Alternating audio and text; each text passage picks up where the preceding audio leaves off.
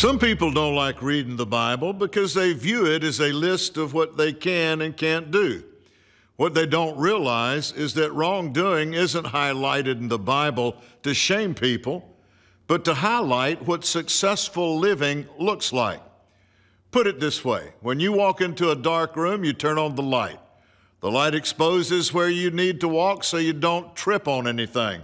In the same way, the Bible exposes the path that will keep you from getting hurt.